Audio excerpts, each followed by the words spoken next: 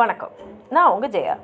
இன்றைக்கி நம்ம இந்த வீடியோவில் கிறிஸ்டோஃபர் மார்லோ எழுதின டாக்டர் ஃபாஸ்டஸ் இந்த பிளேயோட டீட்டெயில்டு சம்மரியை பார்க்கலாம் வாங்க. கிறிஸ்டோஃபர் மார்லோ பிறந்தது 1564. அவர் பிறந்த இடம் கேன்டர்பரி. இதில் நம்ம என்ன தெரிஞ்சுக்கணுன்னா, அவரும் ஷேக்ஸ்பியரும் ஒரே வருஷம்தான் பிறந்திருக்காங்க. கிறிஸ்டோஃபர் மார்லோவோட அப்பா ஒரு செருப்பு தைக்கிற தொழிலாளி, ஷூ மேக்கர். கிறிஸ்டோஃபர் மார்லோ பள்ளிக்கூடம் படித்தது கிங் ஸ்கூலில், அதுவும் கேன்டர்பரியில் தான் இருக்குது. அதுக்கப்புறம் அவர் கேம்பிரிட்ஜில் போய் கார்பரஸ் கிறிஸ்டி காலேஜில் பிஏ அண்ட் எம்ஏ படித்தார். அவர் பிஏ அண்ட் எம்ஏ முடிச்சிட்ட அப்புறம் சில பேர் சொல்கிறாங்க அவர் குயின் எலிசபெத்தோட ஸ்பையாக கவர்மெண்ட்டுக்கு வேலை செஞ்சார்னு சொல்கிறாங்க. அவர் லண்டனுக்கு 23 வயசு இருக்கும்போது வந்தார். ஆனால் 29 வயசுலேயே அவர் இறந்துட்டார். அவரோட இறப்பை பற்றி விதவிதமான விஷயங்கள் இருக்குது. சில விஷயம் சொல்லுது, அவர் ஒரு நாள் ஒரு இன்னில் குடிச்சிட்டு வெளியில் வரும்போது இன்னொருத்தோட சண்டை போடும்போது அவருக்கு அடிபட்டு அந்த அடிப்பட்ட இடத்துலையே அவர் இறந்துட்டார்னு சொல்கிறாங்க. சில பேரும் வேறு மாதிரி சொல்கிறாங்க. ஆனால் இதுதான் பொதுவாக எல்லாராலும் ஏற்றுக்கொள்ளப்பட்ட ஒரு விஷயம்.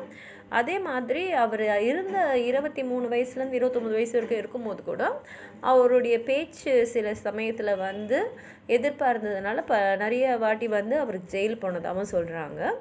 அதே சமயத்தில் அவர் எழுத்து துறையில் ஆர்வம் இருந்ததுனால நிறைய பிளேஸ் எழுதியிருக்காரு. அவர் எழுதின பிளேஸ் எல்லாமே ரொம்ப ஃபேமஸ் தான். அதில் எல்லாமே ட்ராஜடி தான். அதனால தான் அவரை ஃபாதர் ஆஃப் ட்ராஜடின்னு சொல்கிறாங்க. ஷேக்ஸ்பியர் கூட அவர் தான் அவருடைய மாஸ்டராக எடுத்திருக்காரு ட்ராஜடி எழுதுறதுக்கு. அவரோட ஃபேமஸ் ரைட்டிங்ஸ்ன்னு பார்த்தீங்கன்னா டேம்பர்லின், த zoo of Malta, Edward II, doctor Faustus, hero and Leander. இதில் ஹீரோ அண்ட் லியாண்டர் அவர் முடிக்க முடியல, அவர் இன்கம்ப்ளீட்டாக தான் வச்சுருந்தார். அதுக்கப்புறம் சாப்மன்ன்றவர் தான் எடுத்து அதை முடித்து கொடுத்தாரு. அது மாத்திரம் இல்லாமல் ஷேக்ஸ்பியர் அவருடைய 4 ஒர்க்ஸை இவரோட எழுத்து தான் பேஸ் பண்ணி எழுதியிருக்காரு. என்னென்னா merchant of Venice Christopher மார்லோவோட zoo of மால்ட்டாவை பார்த்து தான் ஷேக்ஸ்பியர் எழுதினார். அடுத்து ஷேக்ஸ்பியரோட Richard II and Richard III கூட மார்லோவோடைய எட்வர்ட் II பேஸ் பண்ணி தான் வந்தது. அதுக்கப்புறம் ஷேக்ஸ்பியரோட வீனஸ் அண்ட் அடானஸ் கூட மார்லோவோட ஹீரோ அண்ட் லியாண்டரை பேஸ் பண்ணி தான் வந்திருக்கு. மார்லோவோட கதைங்களை பார்த்தீங்கன்னா அதில் ஒரு ஆம்பிஷியஸ் ஸ்பிரிட்டாக இருக்கும். எப்படின்னா இந்த zoo of மால்ட்டாவில் lost for wealth, நிறைய பணம் இருக்கணும், உலகத்தில் இருக்கிற எல்லா பணமும் எனக்கு தான் வேணுன்ற எண்ணம் இருக்கும். டேம்பர்லின் லஸ்ட் ஃபார் பவர், நம்ம தான் உலகத்திலேயே பலசாலியாக, நம்ம தான் பவர்ஃபுல்லான பர்சனாக இருக்கணும் அப்படின்னு இருக்கும். அதே மாதிரி இப்போ நம்ம பார்க்க போகிற டாக்டர் ஃபாஸ்டர்ஸ்லேயும் லஸ்ட் ஃபார் நாலேஜ், உலகத்தில் இருக்கிற எல்லா அறிவும் எனக்கே சொந்தமாக இருக்கணும்னு நினைக்கிற ஒரு கேரக்டர் தான் இந்த டாக்டர் ஃபாஸ்டர்ஸு.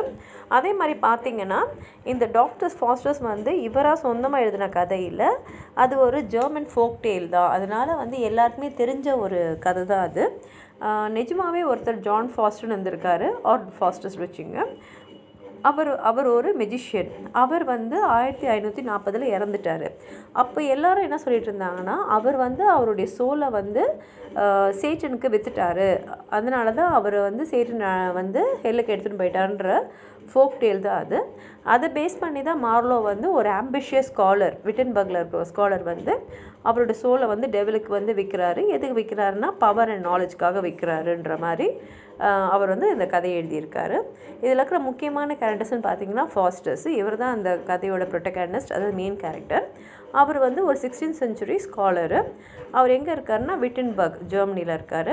அவருக்கு எப்படின்னா நாலேஜ், வெல்த்து, அது மாத்திரம் இல்லாமல் உலகத்தில் இருக்கிற எல்லாமே எனக்கு வேணுன்றதுக்காக அவர் லூசிஃபர் கிட்ட அவரோட சோலை எக்ஸ்சேஞ்ச் பண்ணிக்கிறாரு. அதாவது 24 வருஷம் நீ எனக்கு சூப்பர் நேச்சுரல் பவர் தான், அதுக்கப்புறம் என்னோடய சோல் உனக்கு தான் அப்படின்னு ஒரு பாண்ட் எழுதி அவரோட சோல் அவருக்கு வித்துறாரு.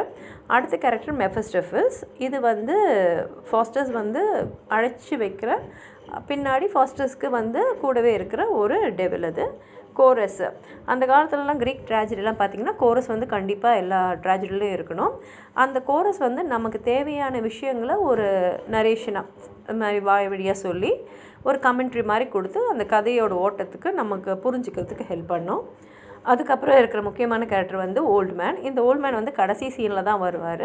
அவர் ஃபாஸ்டர்ஸ் கிட்ட கடவுள்கிட்ட மன்னிப்பு கேட்டு சேர்ந்துடு, கடவுள்கிட்ட வந்துடு, கடவுள் கண்டிப்பாக உன்னை மன்னிப்பான்னு சொல்லக்கூடிய ஒரு கேரக்டர்.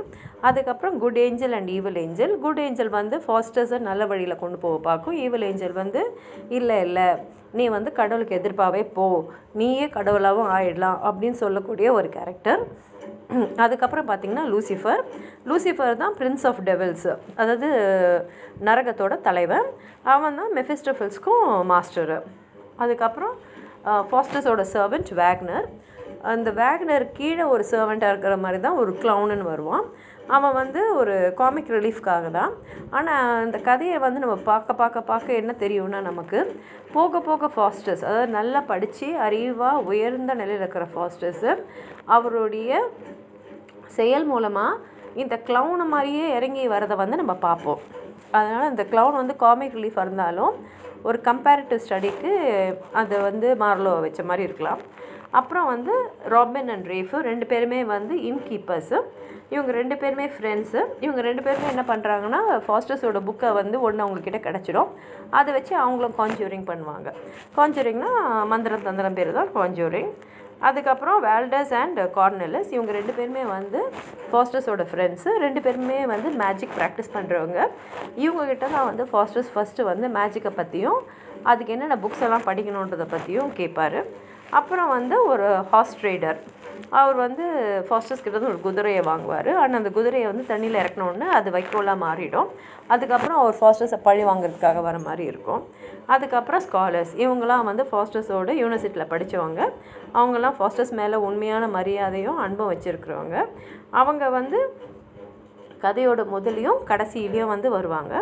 அதுக்கப்புறம் போப்பு, இவர் தான் வந்து ரோமன் கேத்தலிக் சர்ச்சோட தலைவர்.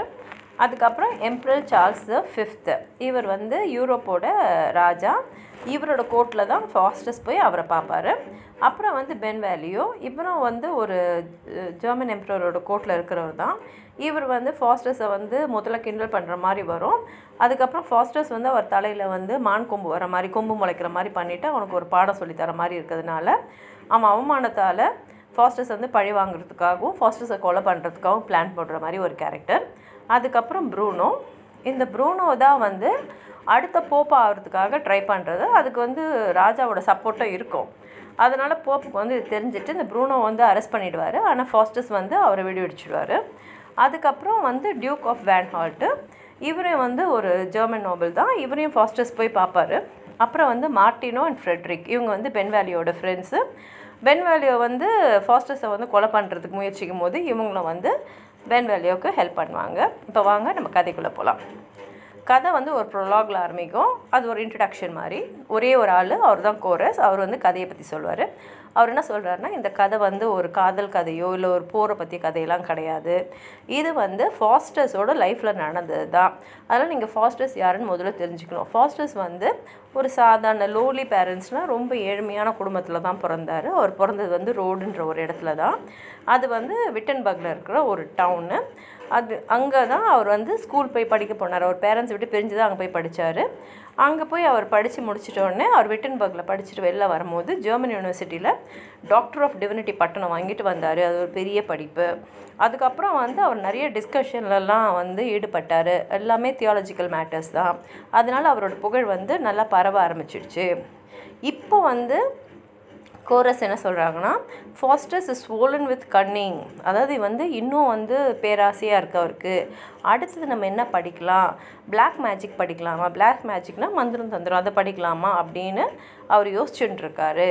இப்போ ஃபாஸ்டஸ் வந்து அவருடைய ரூமில் இருக்கார் அப்படின்றது முடியுது. அப்புறம் சீன் 1ல் பார்த்தீங்கன்னா ஃபாஸ்டஸ்ஸு அவரே வந்து ஒரு பெரிய சாலிலோக்கி சொல்வார். அதில் வந்து அவர் அடுத்தது என்ன படிக்கலாம் அப்படின்னு யோசிச்சுட்டு இருக்கும்போது முதல்ல அவர் லாஜிக் படிக்கலாமான்னு யோசிக்கிறாரு. அப்போ வந்து லாஜிக் படித்தா நம்ம வந்து அரிஸ்டாட்டில் மாதிரி ஆகிடலாம் அப்படின்னு யோசிக்கும் போது, லாஜிக்னால் என்ன, ஏதாவது ஒரு விஷயத்தை பற்றி ஆர்கியூ பண்ணுறது. ஆனால் ஃபாஸ்டஸ் ஏற்கனவே நல்லா வந்து ஆர்கியூ பண்ணுவார்னு எல்லாருக்கும் தெரிஞ்ச ஒரு விஷயந்தான்.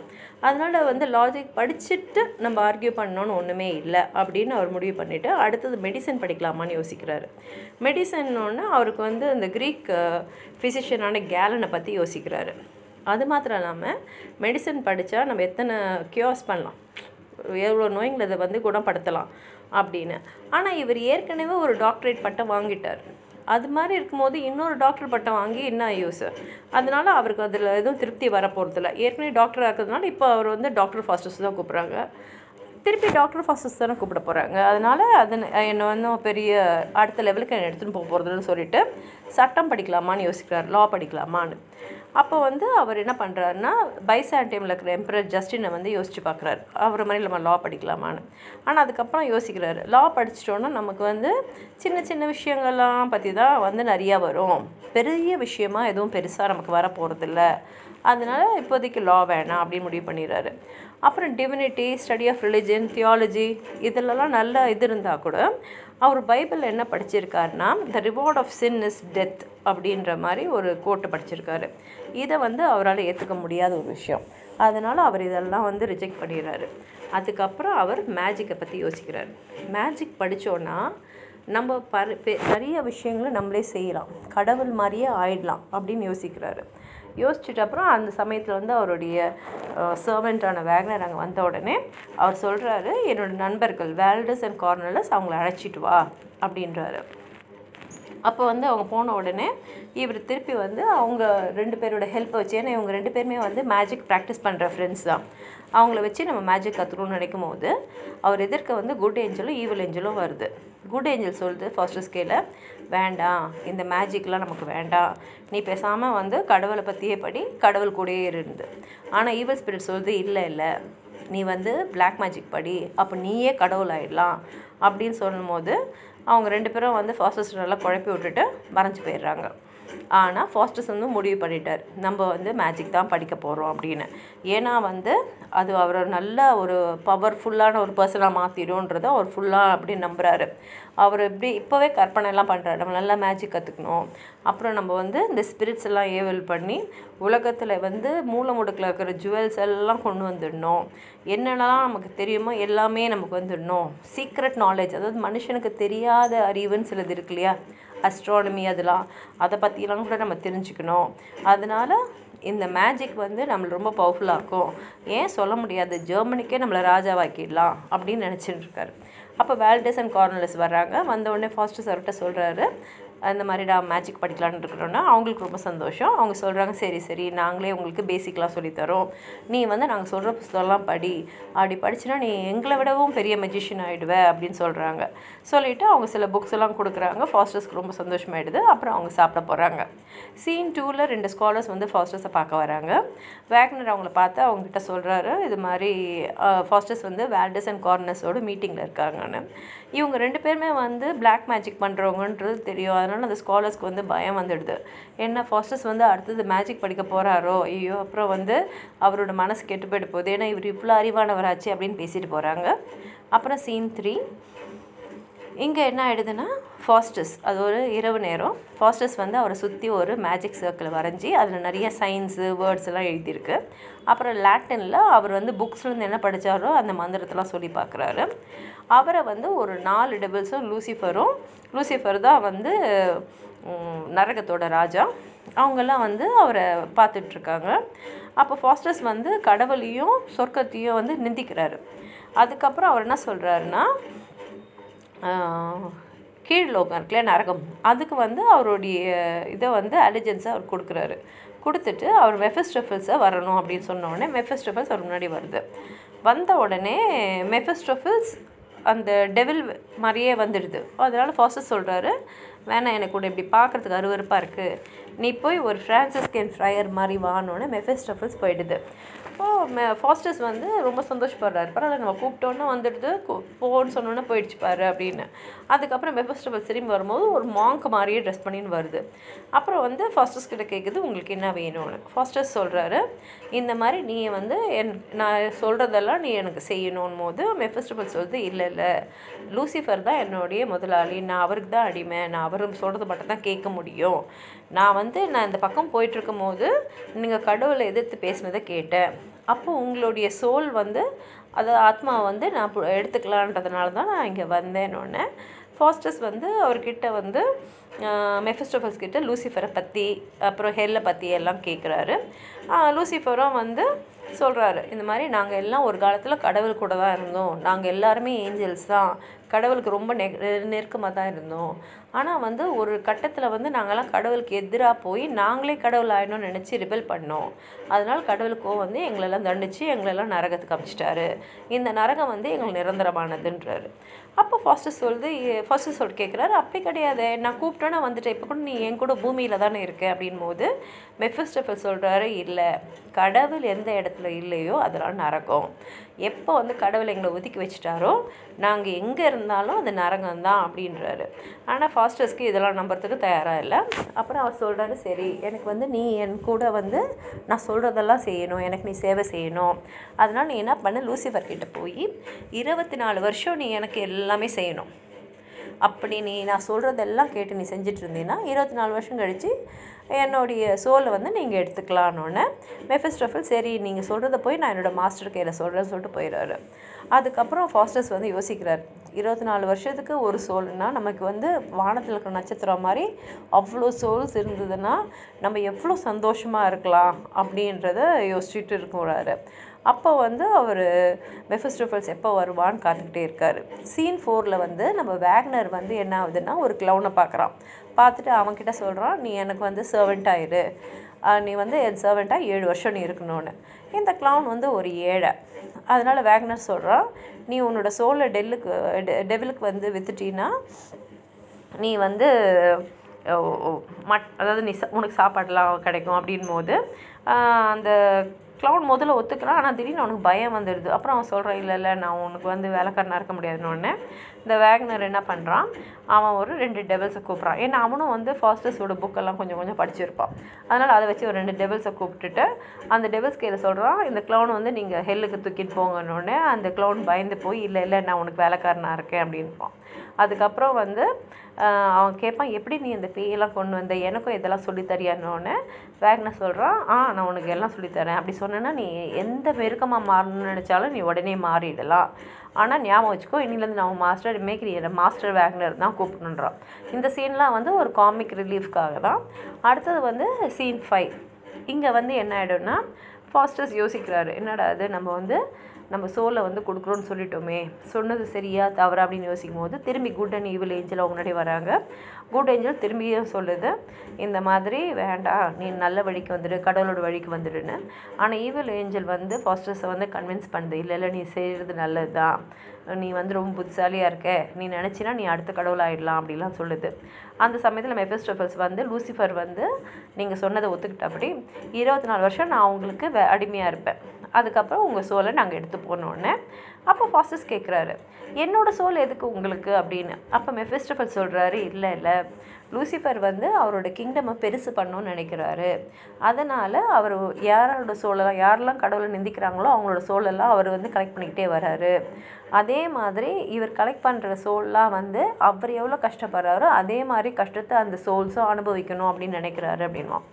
அதுக்கப்புறம் என்ன ஆகிடுதுன்னா லூசிஃபர் வந்து உங்களை ஒரு பாண்டில் சைன் பண்ணி தர சொன்னார், உங்கள் ரத்தத்தில் நீங்கள் சைன் பண்ணணுன்னொன்னே ஃபாஸ்டஸ் சரின்னு சொல்லிட்டு அவர் கையை கீறி எழுத பார்ப்பார் அவர் ரத்தத்தில். ஆனால் அவர் ரத்தம் வந்து அப்படியே கட்டிக்கும், அதனால் அவரால் எடுத்து எழுத முடியாது. உடனே மெஃபிஸ்டோஃபல்ஸ், இருங்க நான் நெருப்பு கொண்டு வரேன்னு சொல்லிட்டு அவன் நெருப்பு கொண்டு வர போவான். அப்போ ஃபாஸ்டஸ் யோசிப்பார், ஒருவேளை நம்ம ரத்தத்துக்கு வந்து இஷ்டம் இல்லையோ, நம்ம சோலை வந்து நம்ம டெவில்கிட்ட வந்து ப்ளெஜ் பண்ணுறது அது நம்மளை தடுக்குதோ அப்படின்னு நினச்சிட்டு இருக்கும் போதே மெஃபிஸ்டோஃபல்ஸ் வந்துடுவான். வந்துட்டு அந்த நெருப்பில் வந்து ரத்தத்தை காமிச்சிடும், ரத்தம் உருகும். ஃபாஸ்டஸும் சைன் பண்ணிவிடுவார். சைன் பண்ணும்போது பார்த்தா அவர் கையில் வந்து ஹோமோஃபியூக் அப்படின்னு வரும். ஹோமோஃபியூகுன்றது ஒரு லாட்டின் வேர்டு, அதோட அர்த்தம் வந்து ஓ மேன் ஃப்ளை. உடனே அவர் யோசிப்பார், நம்ம எங்கே பறக்கிறது, என்ன சொல்ல வராங்க அப்படின்னு. இதை பார்த்த உடனே மெஃபிஸ்டோஃபல்ஸ் வந்து ஃபாஸ்டஸோட மைண்டை மாற்றுறதுக்காக நிறைய டெவில்ஸை வந்து கூப்பிடுவான். கூப்பிட்ட உடனே அந்த டெவில்ஸ்லாம் வந்து ஃபாஸ்டஸ் தலையில் வந்து கிரீடம், அதுக்கப்புறம் அவருக்கு வந்து நல்ல தங்கம் வைரம்லாம் பதிச்ச ஒரு துணி எல்லாம் கொடுத்து அவன் மைண்ட் அப்படியே மாற்றினோடனே ஃபாஸ்டஸ் மனசு வந்து மாறிட்டு அவர் சைன் போட்ட பாண்டை வந்து கொடுத்துடுவார். அது மாத்திரம் இல்லாமல் ப்ராமிஸும் பண்ணிவிடுவார், 24 வருஷம் நீ வந்து எனக்கு தொடர்ந்து அடிமையாக இருந்தீங்கன்னா என்னோடய சோல் உங்களுக்கு தான் அப்படின்னு. அப்புறம் வந்து இப்போ மெஃபிஸ்டோஃபல்ஸும் ஃபாஸ்டஸும் வந்து பேசுவாங்க. அப்போ ஃபாஸ்டஸ்க்கு வந்து கேட்பார், அதாவது ஹெல்லுன்றீங்களா அது எங்கே இருக்குதுன்னு. அப்போ மெஃபிஸ்டோஃபெல்ஸ் சொல்வார், எதெல்லாம் கடவுள்கிட்ட இல்லையோ அதெல்லாம் ஹெல் தான். அதனால் ஹெல் இங்கே தான் இருக்குது, அங்கே தான் இருக்குதுன்னு, நரகம் வந்து இங்கே எங்கேன்னு சொல்ல முடியாது, எல்லா இடத்துலையும் நரகம் இருக்கும், கடவுள் இல்லைன்னா அந்த இடம் நரகம் தான் அப்படின்வார். அதுக்கப்புறம் ஃபாஸ்டஸ் சொல்லுவார், இல்லை இல்லை இந்த நரகம் அதெல்லாம் வந்து ஒரு மித்து தான், எனக்கு அது நம்பிக்கை இல்லை. அப்புறம் ஃபாஸ்டஸ் சொல்லுவார், எனக்கு வந்து ஒரு நல்ல அழகான ஒரு ஒய்ஃபை கொடுக்கும்போது மெஃபிஸ்டோஃபெல்ஸ் வந்து ஒரு பெண் பேயே கொண்டு வந்து கொடுத்தோன்னே ஃபாஸ்டஸ் வந்து இல்லை இல்லை எனக்கு இந்த பேய் எல்லாம் ஒய்ஃபாக வேணாம் அப்படின்வார். அதுக்கப்புறம் மெஃபிஸ்டோஃபெல்ஸ் வந்து அவர் கேட்டப்புறம் ஒரு புக் ஆஃப் மேஜிக் தருவார், கொடுத்துட்டு இதை நீ படிச்சுக்கோ, நீ நல்ல பெரிய மெஜிஷியன் ஆகிடுவ அப்படின்வார். அதே சமயத்தில் அந்த குட் அண்ட் ஈவில் ஏஞ்சல்ஸ் திரும்பி வருவாங்க. வந்த உடனே அந்த குட் ஏஞ்சல்கில் ஃபஸ்ட்டு சொல்வார், என்னோடய இதயம் வந்து இறுகிடுச்சு, இனிமேலுக்கு என்னால் வந்து நான் செஞ்ச காரியத்துக்கு மன்னிப்பு கேட்க முடியுமா இல்லையான்னு தெரியலன்னு போது அந்த குட் ஏஞ்சல் வந்து சொல்லும், இல்லை இல்லை நீ எப்போனா மன்னிப்பு கேட்கலாம் அப்படின்னு. அதே சமயத்தில் மெஃபிஸ்டோஃபெல்ஸ் அங்கே வந்த உடனே அந்த ஏஞ்சல்ஸ்லாம் போயிட்ட உடனே இவர் வந்து ஃபாஸ்டஸ் வந்து கேட்பார், இந்த பிளானட்ஸ்லாம் எங்கே இருக்குது, ஹெவன்னா எங்கே இருக்குன்னொன்னே மெஃபிஸ்டோஃபெல்ஸ் அவர் கேட்குற கேள்விக்கு எல்லாத்துக்கும் நல்லா சந்தோஷமாக பதில் சொல்லிகிட்டே வருவான். ஆனால் ஃபாஸ்டஸ் வந்து கேட்பார், இந்த உலகத்தை யார் படைச்சானோன்னு. மெஃபிஸ்டோஃபெல்ஸ் வந்து இல்லை இல்லை இது எங்களுடைய கிங்டம்க்கு எதிரான கேள்வி, இதுக்கு நான் பதில் சொல்ல முடியாதுன்னு. ஃபாஸ்டஸ் சொல்லுவார், இல்லை நீ என்னோட அடிமை, நான் எது கேட்டாலும் நீ சொல்லி தான் ஆகணுன்னு மெஃபிஸ்டோஃபெல்ஸ்க்கோ வந்து அங்கேருந்து போயிடுவார். அதுக்கப்புறம் திரும்பி ஃபாஸ்டஸ் வந்து அவருடைய மைண்டை வந்து திரும்பி காட் கிட்ட அனுப்புவார். என்னடா அது நம்ம ஒரு தப்பு பண்ணுறோமோ அப்படின்னு நினைக்கும் போது திருப்பி அந்த குட் அண்ட் ஈவில் ஏஞ்சல்ஸ் வருவாங்க. அந்த குட் ஏஞ்சல் திரும்பி சொல்லும், இந்த பாரு மன்னிப்பு கேட்கறதுக்கு இது ஒன்றும் காலம் தாழ்ந்து போயிடல, நீ எப்போ வேணா கேட்கலாம், நீ வந்து கடவுள்கிட்ட வந்து நான் பண்ண தப்பு அப்படின்னு கேளு, கடவுள் உன்னை காப்பாற்றணுன்னு.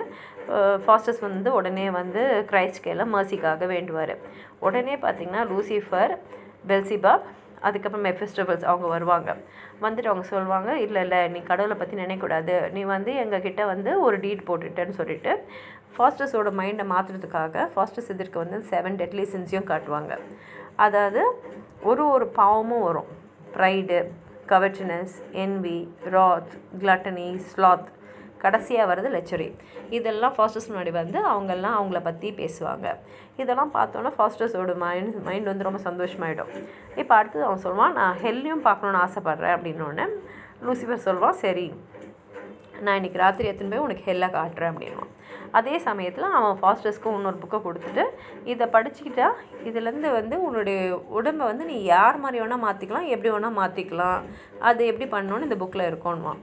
அடுத்து சீன் 6, இங்கே வந்து ராபின் ஒரு குதிரை தொழுவத்தில் இருக்கிறவன், அதாவது ஸ்டேபிள் ஹேண்டுன்னு சொல்லுவோம். அவன் வந்து ஃபாஸ்டஸோட ஒரு புக்கு ஒன்று கிடச்சிடும். ஸோ அதை வச்சு அவன் மேஜிக்லாம் பண்ண கற்றுக்கிட்டு அவனோட ஃப்ரெண்டு ரேஃபை வந்து கூப்பிடுவான். 2 பேரும் ஒரு பாருக்கு போவாங்க. அப்போ வந்து ராபின் சொல்லுவான், நம்ம அந்த பாரில் போய் எனக்கு என்ன ஒயின் வேணுமோ அதை நான் வந்து உனக்கு எடுத்து தரேன் அப்படின்னு சொல்லுவான். அதுக்கப்புறம் பார்த்திங்கன்னா ஃபாஸ்டஸோட வேலையாளான வேக்னர் வந்து இந்த கோரஸ் 2ல் இது வரும். அவன் வந்து சொல்லுவான் கோரஸாக, இந்த மாதிரி ஃபாஸ்டஸ் வந்து ஹெவன் வழியாக ஒரு சேரட்டில் ஒரு ரதத்தில் வந்து அந்த ரதத்தை யார் எடுத்துன்னு போகிறாங்கன்னா ட்ராகன்ஸ் தான் எடுத்துன்னு போகிறாங்க. அது வழியாக போய் இந்த அஸ்ட்ரானமி எப்படி இருக்குது, எந்தெந்த பிளானட்ஸ் எங்கெங்கே இருக்குது எல்லாத்தையும் வந்து பார்த்தாரு அப்படின்னு. அப்புறம் வந்து வேக்னர் வந்து சொல்லுவான், இந்த மாதிரி ஃபாஸ்டஸ் இப்போ வந்து இந்த உலகத்தில் இருக்கிற எல்லா கடல், எல்லா கிங்டம்ஸ் இதெல்லாம் வந்து பார்த்துட்டு இப்போ அடுத்தது ரோம் போகிறாரு அப்படின்னு. அப்புறம் சீன் 7ல் வந்து ஃபாஸ்டஸ் வந்து மெஃபிஸ்டோஃபெல்ஸோட அவங்க எங்கெங்கெல்லாம் போனாங்க, எதெல்லாம் பார்த்தாங்கன்றதை பற்றி பேசுவாங்க. ஃபஸ்ட்டு அவங்க ஜெர்மனிலேருந்து ஃப்ரான்ஸ் போயிருக்காங்க, அப்புறம் இட்டாலி போயிருக்காங்க, இப்போ திரும்பி அவங்க வந்து ரோம் வந்திருக்காங்க. ஏன்னா ஃபாஸ்டஸ்க்கு வந்து அங்கே இருக்கிற மானுமெண்ட்ஸ்லாம் பார்க்கணும் ரொம்ப ஆசை. அப்புறம் மெஃபிஸ்டோஃபெல்ஸ் சொல்கிறாரு, இப்போ நம்ம வந்து போப்போட ப்ரைவேட் சேம்பரில் தான் நம்ம இருக்கோன்னு. அன்றைக்கின்னு பார்த்து ஒரு திருவிழா நடக்குது ரோமில். அது வந்து போப்போட விக்டரிஸை வந்து செலிப்ரேட் பண்ணுறதுக்காக. அதனால் வந்து ஃபாஸ்டஸும் மெஃபிஸ்டோஃபெல்ஸும் அவங்க பவரை யூஸ் பண்ணி இந்த போப்போ மேலே கொஞ்சம் ட்ரிக்ஸ் எல்லாம் பண்ணணும்னு முடிவு பண்ணுறாங்க. அதே சமயத்தில் அங்கே வந்து போப் வந்து வராரு. அவர் கூட வந்து ப்ரூனோன்னு ஒரு கைதியும் வராரு. இந்த ப்ரூனோ வந்து அடுத்த போப்பாகிறதுக்காக முயற்சி பண்ணியிருக்காரு. அதுக்கு வந்து ஜெர்மன் எம்ப்ரரோட சப்போர்ட்டும் அவனுக்கு இருந்ததுனால அது அவனுக்கு கிடச்சிடும் நினச்சிருக்காரு. ஆனால் இந்த போப்புக்கு இந்த விஷயம் தெரிஞ்சதுனால அவர் வந்து எம்ப்ரரையே நம்ம ரிமூவ் பண்ணிடணும், அது மாத்திரம் இல்லாமல் ப்ரூனோவையும் இனிமேலுக்கு வந்து போப் கிட்டக்கு அலையன்ஸ், அதாவது போப்போட சப்போர்ட்டராக மாற்றணும் அப்படின்னு சொல்லிட்டு இருப்பாங்க. அதே மாதிரி அந்த சமயத்தில் ஃபாஸ்டஸ் மெஃபிஸ்டோஃபெல்ஸ் என்ன பண்ணுவாங்கன்னா கார்டினல் மாதிரி உருமாறிட்டு அவங்க போப் முன்னாடி வருவாங்க. உடனே வந்து போப் வந்து ப்ரூனோ அவங்கக்கிட்ட கொடுத்துட்டு அவர் சொல்வார், இவனை எத்தனை போய் சிறையில் அடைச்சிடுன்னு. ஆனால் ஃபாஸ்டஸ் என்ன பண்ணுவாருன்னா அவனுக்கு நல்லா வேகமாக ஓடக்கூடிய ஒரு குதிரையை கொடுத்து அவனை வந்து ஜெர்மனிக்கு போகணுன்னு சொல்லிட்டு சேவ் பண்ணி அனுப்பிச்சி விட்ருவாரு. அதுக்கப்புறம் வந்து போப் வந்து திருப்பி அந்த 2 கார்டினல்ஸும் கூப்பிட்டு கேட்பார், இன்னும் அவனை வந்து சிறையில் அடைச்சிட்டியான் போது அவங்க சொல்லுவாங்க, இல்லையே நீங்கள் எங்ககிட்ட யாரையுமே கொடுக்கலன்னொன்னே போப்புக்கு ரொம்ப கோவம் வந்துட்டு அந்த 2 பேரையும் டஞ்சனில் போய் போட்டுருங்க அப்படின்னு சொல்லிட்டு அவங்களுக்கு பனிஷ்மெண்ட் கொடுத்துருவாரு. இப்போ ஃபாஸ்டஸ் அண்ட் மெஃபிஸ்டோஃபெல்ஸ் என்ன பண்ணுவாங்கன்னா அவங்க இன்விசிபிள் ஆகிடுவாங்க. அவங்க என்ன பண்ணுவாங்க, அங்கே நடக்கிறதெல்லாம் பார்த்து சிரிச்சுக்கிட்டே இருப்பாங்க. அப்போ போப்பும் அவர் கூட வந்தவங்களாம் வந்து சாப்பிட்றதுக்காக டின்னர் டேபிளில் உட்கார்ந்த உடனே எங்கள் ஃபாஸ்டஸ் மெஃபிஸ்டோஃபெல்ஸ் என்ன பண்ணுவாங்கன்னா சில ஓசைகளெல்லாம் எழுப்பி அதுக்கப்புறம் அங்கே இருக்கிற சாப்பாடெல்லாம் அங்கே இங்கெல்லாம் நவுத்தி என்னென்னோ செஞ்ச உடனே அங்கே இருக்கிறவங்களுக்குலாம் சந்தேகம் வந்துடும், இந்த ரூமில் ஏதாவது பேய் இருக்கா அப்படின்னு. அப்போ உடனே போப் வந்து அவருக்கு ஒரு கிராஸ் போட்டுப்பார். அந்த கிராஸ் போட்ட உடனே ஃபாஸ்டஸ்க்கும் மெஃபிஸ்டோஃபெல்ஸ்க்கும் ரொம்ப கோவம் வந்துடும். ஃபாஸ்டஸ் போய் போப்போட காற்றுலேயே ஒரு குத்துன உடனே போப்பு மற்றவங்கெல்லாம் வந்து எழுந்து ஓடிடுவாங்க. சரி இந்த ரூமில் இருக்கிற பேயை விரட்டலான்னு சில ஃப்ரையர்ஸ்லாம் வந்த உடனே அவங்களும் வந்து என்ன ஆகிடும்னா அந்த இடத்த இருக்கிற எல்லா டிஸ்டர்பன்ஸும் பண்ணிவிட்டு இந்த மெஃபிஸ்டோஃபெல்ஸும் ஃபாஸ்டஸும் அவங்களையும் அடித்து நெருப்பெல்லாம் அவங்க மேலே தூக்கி போட்டு அவங்கள வந்து தெருத்தி விட்டுருவாங்க. அதுக்கப்புறம் பார்த்திங்கன்னா சீன் 8 வந்து ராபின்னு ஒரு ஸ்டேபிள் ஹேண்டு அவர் வந்து ரேஃபோடு போகிறாங்க இல்லையா, நான் உனக்கு வைன் வாங்கி கொடுக்குறேன்னு. அவங்க என்ன பண்ணுறாங்கன்னா அந்த இடத்துலேருந்து அந்த டவர்ன் இல்லையா அந்த இடத்துல ட்ரிங்க் கொடுக்குற இடத்துலேருந்து ஒரு கப்பை தூக்கிட்டு வந்துடுவாங்க. அதனால் அந்த வைன் மேக்கர் வந்து என் கப்பை திருப்பி கொடுன்னு கேட்பாங்க. அவங்க சொல்லுவாங்க என்கிட்ட இல்லைன்னு. சரி இவங்களுக்குள்ள சண்டை வரும்போது ராபின் என்ன பண்ணிடுறான், மெஃபிஸ்டோஃபெல்ஸை கூப்பிட்டுட்டு அவன் மெஃபிஸ்டோஃபெல்ஸ் வச்சு அந்த வைன் மேக்கரை தெருத்தி விட்டுறான். இந்த மாதிரி குட்டி விஷயம்லாம் செய்கிறதுக்கு வந்து மெஃபிஸ்டோஃபெல்ஸ்க்கு பிடிக்கவே இல்லை. அவன் சொல்கிறான், இந்த மாதிரி சின்ன சின்ன விஷயத்துக்குலாம் என்னை எதுக்கு கூப்பிட்டீங்க, இனிமேல் கூப்பிட்டிங்கன்னா உங்கள் 2 பேரும் என்னை வந்து குரங்காவும் நாயாவும் மாற்றிடுவேன் அப்படின்னு சொல்லிவிட்டு அவன் வந்து அங்கேருந்து ஃபாஸ்டஸ் வந்து இப்போ டர்க்கியில் இருக்கார், நம்ம அங்கே போகணும்னு சொல்லிட்டு வேகமாக போயிடுறான். அடுத்தது கோரஸ் 3 வருது. அவங்க வந்து ஃபாஸ்டஸ் வந்து ஜெர்மனிலேருந்து திரும்பி வீட்டுக்கு வந்துட்டார். ஜெர்மன் எம்பரர் சார்ல்ஸ் V வந்து அவரை பற்றி கேள்விப்பட்டு அவருடைய அரண்மனைக்கு அவரை கூப்பிட்ருக்காரு அப்படின்னு இன்ஃபார்ம் பண்ணுவாங்க. சீன் 9 வந்து ஜெர்மன் அரண்மனையில் வந்து பார்த்திங்கன்னா மார்ட்டினோன்னு ஃப்ரெட்ரிக் அவங்க வந்து இது மாதிரி ப்ரூனோ வந்துட்டார், அவரை வந்து சிறைப்பிடிக்க பார்த்துருக்காங்க, ஆனால் வந்து அவரை ஃபாஸ்டஸ்ன்றவரை காப்பாற்றி அமுச்சிட்டாரு. அது மாத்திரம் இல்லாமல் ஃபாஸ்டஸ் இப்போ இங்கே வந்து நம்மளோட ராஜாவுக்கு வந்து அலெக்சாண்டர் தி கிரேட்டை வந்து காட்ட போகிறேன்னு சொல்லியிருக்காருன்னு சொல்லிட்டு அவங்க போய் அவங்க ஃப்ரெண்டான பென்வோலியோவை எழுப்புவாங்க. பென்வோலியோ நல்ல முதல் நாள் ராத்திரி குடித்ததுனால அந்த போதையிலே ஒன்றும் இருக்கான். அவனையும் கூப்பிட்டுட்டு எல்லோரும் கீழே வருவாங்க. ஃபாஸ்டஸ் வந்த உடனே அந்த ராஜா வந்து ஃபாஸ்டஸ் கிட்ட வந்து ப்ரூனோவை வந்து விடுவிச்சதுக்கு ரொம்ப தேங்க்ஸ் அப்படின்னு சொல்லுவார். அதுக்கப்புறம் வந்து அவங்க என்ன பண்ணுவாங்கன்னா எங்களுக்கு வந்து அலெக்சாண்டர் தி கிரேட்டை வந்து பார்க்கணுன்னு சொல்லிட்டு ஆசைப்பட்டதா சொல்லுவாங்க. பென்வேலியோ அங்கே வந்துட்டு அவன் ஃபாஸ்டஸை பார்த்து சொல்லுவான், இவரை பார்த்தா மந்திரவாதி மாதிரியே இல்லையே அப்படின்வான். ஆனால் எல்லோரும் முன்னாடியே வந்து அலெக்சாண்டர் தி கிரேட்டும் அவரோட லவரையை வந்து ஃபாஸ்டஸ் காட்டுவார். அதுக்கப்புறம் வந்து ஃபாஸ்டஸ் வந்து சொல்வார், இது வந்து ஒரிஜினல் பாடி இல்லை, ஏன்னா மெஃபிஸ்டோஃபெல்ஸ் அவர்கிட்ட சொல்லியிருப்பார், இது வந்து அவங்கள மாதிரி இருக்கிற ஸ்பிரிட்ஸ் தான் அப்படின்னு உடனே பென்வேலியோ அதை கிண்டல் பண்ணுவான். கிண்டல் பண்ண உடனே என்ன ஆகிடும்னா ஃபாஸ்டஸ் வந்து அலெக்சாண்டரை காமிச்சு முடித்த உடனே வந்து இவன் தலையிலையும் கொம்பு முளைக்கிற மாதிரி பண்ணிடுவாங்க. உடனே பென்வேலியோவுக்கு வந்து ரொம்ப அசிங்கமாகிடும். அவன் வந்து ஃபாஸ்டஸ் கிட்ட வந்து கெஞ்சுவான், வேணாம் என்னை பழைய மாதிரி ஆக்கிடுனோடனே ராஜா வந்து ஃபாஸ்டஸ் கையில் ரிக்வெஸ்ட் பண்ண உடனே ஃபாஸ்டஸ் வந்து ஒரு வார்னிங் மாதிரி கொடுப்பான், இனிமேல் படித்தவங்களை வந்து கிண்டல் பண்ணாதுன்னு சொல்லிட்டு அந்த ஹார்ன்ஸ் வந்து ரிமூவ் பண்ணிவிடுவான்.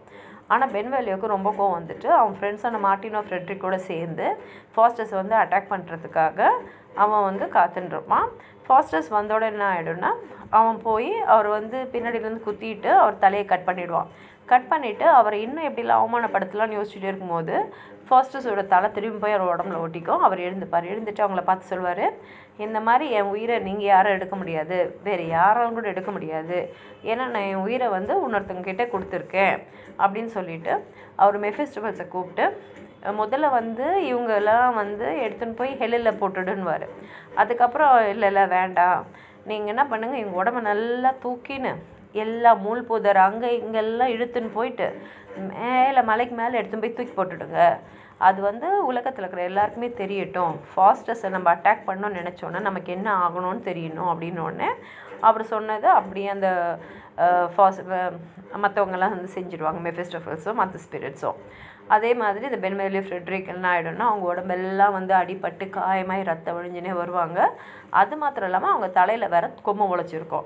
அதனால் அவங்க என்ன பண்ணிவிடுவாங்க, இன்றைக்கி யார் முகத்தில் நம்ம முழிக்க முடியாது, நம்ம வீட்டுக்குள்ளேயே தான் இருக்கணும்னு சொல்லிட்டு ஓடி போயிடுவாங்க. அப்புறம் சீன் 10ல் பார்த்திங்கன்னா ஃபாஸ்டஸ் வந்து ஒரு ஹார்ஸ்கோசரை பார்ப்பார். பார்த்துட்டு அவரோட குதிரையை வந்து அவர்கிட்ட விற்பார். ஆனால் அவர் என்ன சொல்வாருன்னா கம்மி விலைக்கு தான் விற்பார். ஆனால் வந்து அவர் என்ன சொல்வார்னா இந்த குதிரை நீ தண்ணியில் வந்து ஓட்டின்னு போகக்கூடாது அப்படின்னு சொல்லுவார். சொல்லிவிட்டு வந்து திரும்பி உட்காந்துக்கிட்டு அப்படியே யோசிச்சுக்கிட்டே இருப்பார். அவர் கான்ட்ராக்டை படித்து இப்படி தூங்கிடுவார். பார்த்தா அந்த ஹார்ஸ்கோசர் வந்து திரும்பி வருவான். அவன் ஃபுல்லாக நனைஞ்சிருப்பான். என்னென்னா அவன் வந்து ஃபாஸ்ட்டாக சொன்னதை மீறி அந்த குதிரையை தண்ணிக்கிட்ட எடுத்துன்னு போயிருப்பான். அந்த குதிரை வந்து ஒரு வைக்க போகிற மாதிரி இருக்கும். அதனால் அவன் வந்து நம்மளை ஏமாற்றிட்டாங்க, நம்ம பைசாவை திரும்பி வாங்கிக்கலான்னு சொல்லிவிட்டு அங்கே வந்து ஃபாஸ்டஸ் எழுப்ப பார்ப்பான். ஆனால் ஃபாஸ்டஸ் வந்து நல்லா தூக்கத்தில் இருப்பார். அதனால் அவர் எழுப்புறதுக்காக அவர் காலை எடுத்தால் அவன் கையோட காலம் வந்துடும். உடனே வந்து ஃபாஸ்டஸ் வந்து கத்திக்கினே எழுந்துவார். அவன் வந்து பயந்து போய் அந்த காலோட தூக்கின்னு ஓடி போயிடுவான். அதுக்கப்புறம் ஃபாஸ்டஸ்க்கு வந்து சிரிப்பு தான் வரும். இதெல்லாம் பார்க்கும்போது அவருக்கு ஒரு சிரிப்பாக இருக்கும். அதுக்கப்புறம் வந்து வேக்னர் வந்து சொல்லுவான், இந்த மாதிரி ஃபாஸ்டஸ் கீழே டியூக் ஆஃப் வேன்ஹால்ட் வந்து உங்களை பார்க்கணுன்னு சொன்னார்னோடனே ஃபாஸ்டஸ் சரி நான் போய் அவரை பார்க்குறேன் அப்படின்னு சொல்லிட்டு போயிடுவான். அதே சமயத்தில் ராபின் அண்ட் ராஃப் வந்து ஒரு இன்னில் உட்காந்து குடிச்சுட்டு இருப்பாங்க. அவங்க பக்கத்தில் இந்த வேகன் டிரைவரும் ஹார்ஸ்கோசரும் உட்காந்துன்னு ஃபாஸ்டஸை பற்றி பேசுவாங்க. அப்போது அந்த கார்ட்டர் சொல்லுவான், இந்த மாதிரி ஃபாஸ்டஸ் வந்து என்னை பார்த்தாரு, நான் ஒரு வண்டி ஃபுல்லாக வெஹிக்கிள் வச்சுருந்தேன். அவர் வந்து எனக்கு பசியாக இருக்குது, எனக்கு வந்து இந்த வைக்கோல் சாப்பிட வேணும்னோடனே எனக்கு ரொம்ப ஆச்சரியமாக இருந்தது. ஏன்னா மனுஷங்க வந்து வைக்கோல் சாப்பிட மாட்டாங்க.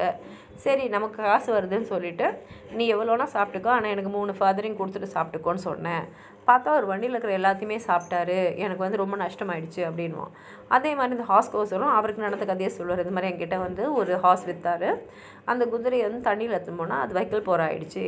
திருப்பி வந்து ஆனால் நான் சும்மா விடலை, போய் அவனோட காலை எடுத்துன்னு வந்து என் வீட்டில் வச்சுட்டுருக்கேன், இதுதான் அவனை நான் பழி வாங்கிட்டேன் அப்படின் போது அப்போ என்ன ஆகிடும்னா ராபின் சொல்கிறான், நம்ம போய் ஃபாஸ்டஸை பார்த்து நம்மளுக்கு நியாயம் கேட்கலாம் அப்படின்வான். அதே சமயத்தில் இந்த டியூக் ஆஃப் வேன்ஹால்டோட கோர்ட்டில் வந்து ஃபாஸ்டஸ் வந்து அவருடைய மேஜிக்கல் பவர்லாம் காமிச்சுட்டு இருப்பார். எல்லாருக்கும் ரொம்ப ஆச்சரியமாக இருக்கும்.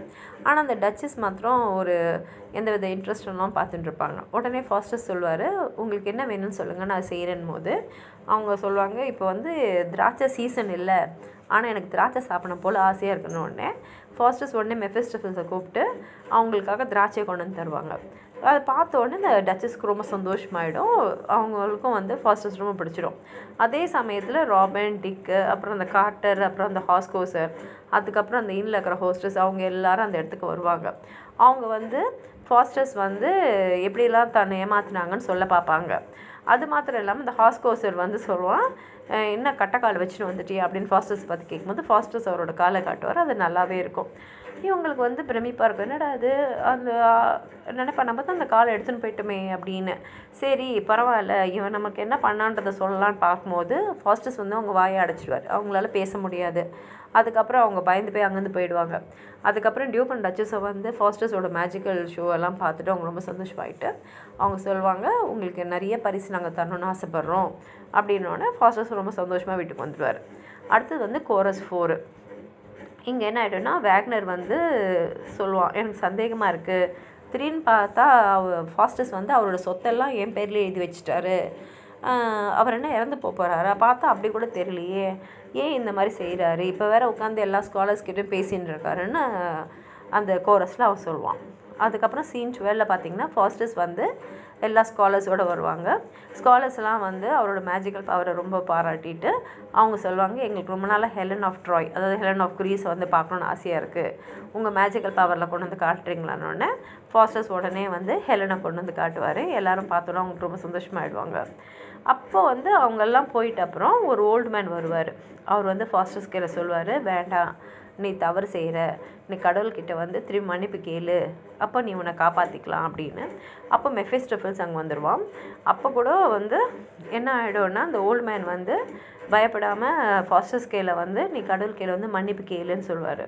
அதுக்கப்புறம் வந்து ஃபாஸ்டஸ் வந்து மெஃபிஸ்டபிள்ஸை பார்த்ததுனால அந்த ஓல்ட் மேனை வந்து தேர்த்தி விட்டுருவார். தேர்த்தி விட்டுட்டு என்ன பண்ணுவாருன்னா மெஃபிஸ்டபிள்ஸ் கிட்டே போவார். போனோடனே மெஃபிஸ்டபிள்ஸ் வந்து இப்போ ஃபாஸ்டஸை பயமுறுத்துவான். நீ வந்து 24 வருஷம் சொன்னேன், இவ்வளோ வருஷம் நான் உனக்கு அடிமையாக இருந்துட்டேன், இப்போ நீ உன் பேச்சை மீறினா உன்னோட உடம்பை நான் வந்து துண்டு துண்டாக பிச்சு போட்டுருவேன் அப்படின்னு போது ஃபாஸ்டஸ் சொல்லுவார், இல்லை இல்லை நான் வந்து சொன்னது தான் அப்படின்னு சொல்லுவான். சொல்லிவிட்டு அப்புறம் திருப்பி ஒன்று நான் உனக்கு இன்னொரு பாண்ட் ஒன்று எழுதி தரேன்னு சொல்லிவிட்டு திருப்பி இன்னொரு பாண்ட் எழுதி தருவார். அதுக்கப்புறம் அவர் சொல்லுவார், இந்த ஓல்டு மேன் தான் வந்து என் மைண்டை வந்து கெடுத்துட்டான், நீ போய் அந்த ஓல்டு மேனை வந்து கஷ்டப்படுத்து அப்படின் போது மெஃபிஸ்டபிள் சொல்லுவார், இல்லை அந்த ஓல்டு மேனோட சோலை வந்து என்னால் செய்ய முடியாது, ஏன்னா வந்து அவன் கடவுளை வந்து நம்புகிறான், நான் ஒன்றா உடம்பை ஒன்றா எரிச்சிடுறேன் அப்படின்வான். அப்போ வந்து ஃபாஸ்டஸ் வந்து எனக்கு வந்து மைண்டு சரியில்லை, எனக்கு ஹெலன் ஆஃப் ட்ராயை திரும்பி பார்க்கணும் போல் ஆசையாக இருக்கும்போது மெஃபிஸ்டபிள்ஸ் ஹெலனை வந்து திரும்பி கொண்டு வந்து காட்டுவார். ஃபாஸ்டஸும் அவளை பார்த்துட்டு அவரோட கஷ்டத்தை கொஞ்சம் மறந்த மாதிரி இருப்பார். அடுத்தது சீன் 13. இதுதான் வந்து ஃபாஸ்டஸோட லைஃப்பில் கடைசி ராத்திரி. அதனால் அவர் என்ன பண்ணுவார், திரும்பி அவரோட ஸ்காலர்ஸ் எல்லாம் கூப்பிட்டுட்டு அப்போ தான் அவங்ககிட்டலாம் சொல்லுவார் அவர் என்ன டீல் வந்து லூசிஃபரோட செஞ்சான்னு. இதை கேட்டோன்னே எல்லா ஸ்காலர்ஸ்க்கும் அப்படியே அதிர்ச்சி ஆகிடும். ஏன் இந்த மாதிரி செஞ்சீங்க, நாங்கள் எதாவது செஞ்சு உங்களை காப்பாற்ற முடியுமான்னு போது ஃபாஸ்டஸ் சொல்லுவார், இல்லை எல்லாமே முடிஞ்சிடுச்சு, இனிமேலுக்கு யாருக்குமே வந்து எனக்கு எதுவுமே செய்ய முடியாதுன்னு. அவங்களாம் சொல்கிறாங்க, சரி நாங்கள் போய் ஒன்று பண்ணுறோம், உங்களால் ப்ரே பண்ண முடியல, நாங்கள் உங்களுக்காக ப்ரே பண்ணுறோம், பார்க்கலாம் உங்களை காப்பாற்ற முடியுமான்னு சொல்லும் போது ஃபாஸ்டஸ்க்கு ரொம்ப கஷ்டமாக இருக்குது. அவங்களெல்லாம் சரி எனக்காக நீங்கள் ப்ரே பண்ணுங்கன்னு அனுப்பிச்சிடுறாரு.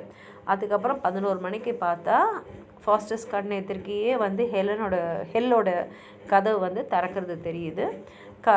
நேரம் இன்னும் 1 hour தான் அவருக்கு இருக்குன்னு தெரியுது. அவர் போய் கடிகாரத்தை வந்து மெதுவாக ஓடினா எவ்வளோ நல்லாயிருக்கும்னு யோசிக்கிறாரு, நேரமே நின்று போயிடுச்சுன்னா அவ்வளோ நல்லாயிருக்கும்னு யோசிக்கிறாரு. இன்னும் கொஞ்சம் நேரம் தான் நான் வந்து மன்னிப்பு கேட்டுப்பேனேன்னு யோசிக்கிறாரு.